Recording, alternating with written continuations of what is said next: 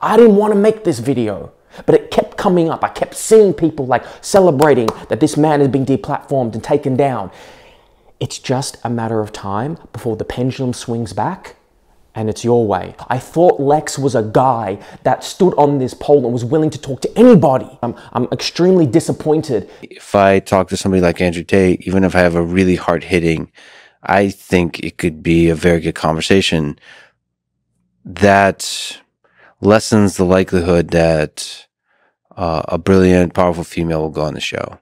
Because they'll never watch it, but the thing we do in this society is we put labels on each other. Well, Lex is the person that platforms misogynist. Yep. Lex, you're wrong about not having Andrew Tate on your podcast. And it's not actually about the person. So even if you don't like him, it's not about him. You've already had hundreds of guests on, and that many people already disagree with so many of those people, and you don't even realize it. And they've already made a decision and judgment about you, about not coming on your podcast. And these could be incredible people, but they've already made the decision. So if they've made the decision already and you don't even know it, then what you are fearful of has already happened. You will already be labeled in a negative way, no matter who you have on, no matter what you do in life. It's trite. It's fucking trite. I thought Lex was a guy that stood on this pole and was willing to talk to anybody. And I love that someone was standing up for that ideal. Someone who could have really articulate conversations and go in depth about these ideas. And I'm extremely disappointed because now there's very few guys left. No one knows about my podcast. I can't speak to these people yet, right? But Lex was one of those guys who could do it. And the fact that he is caving into the fear of judgment, of inevitable judgment from everybody saddens me, because the way to combat discourse you disagree with is with better discourse. There's only negative with suppressing ideas and not allowing people or not encouraging people to speak. It only goes into echo chambers, and those ideas don't get challenged and disagreed with and combated with and grown to be made into even better, more evidence-based, critically thought out decisions and ideas and opinions. You said you would speak to Hitler. You're going to speak to Putin. You'd speak to Stalin. So you wouldn't speak to Andrew Tate? How is there not a contradiction there? There clearly is. And that cognitive dissonance is from a very real but also fabricated pressure from society. You need to be, at some point, willing to die on your own principles. And one of the principles for me is I will speak to anybody on planet Earth, no matter how controversial or potentially even dangerous their ideas are, because everyone deserves a conversation and discourse and to be talked to and listened to, no matter who they are. It doesn't matter what you've done. We should be able to talk about it. When we talk about it, we develop compassion, empathy, understanding for the other person. Before we apply our own judgments on them, we need to understand why they did that.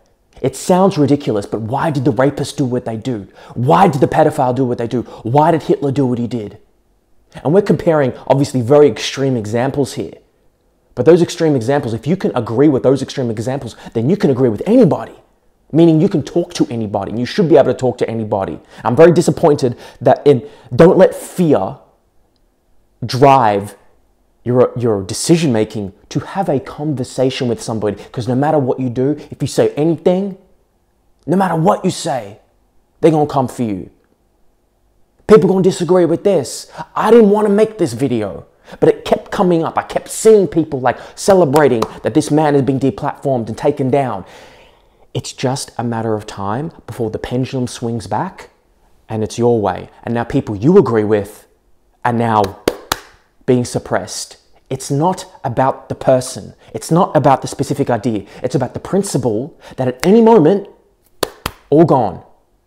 And that should be a terrifying reality to people, that everything, your freedom to be able to communicate in the world, to access your bank accounts, to move about the world, can be restricted and taken away because an entity, a government, someone disagreed and didn't like what you said.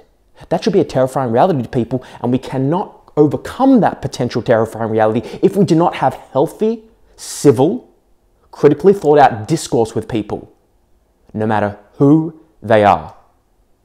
If we do not, then that terrifying reality eventually swings back your way, left, right wing, middle. It's just a matter of time before the people you agree with and that you resonate with begin to be like, oh, now they're being suppressed.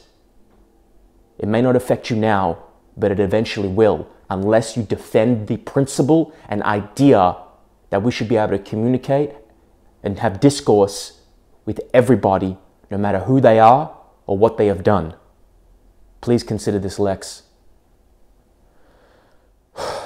Please.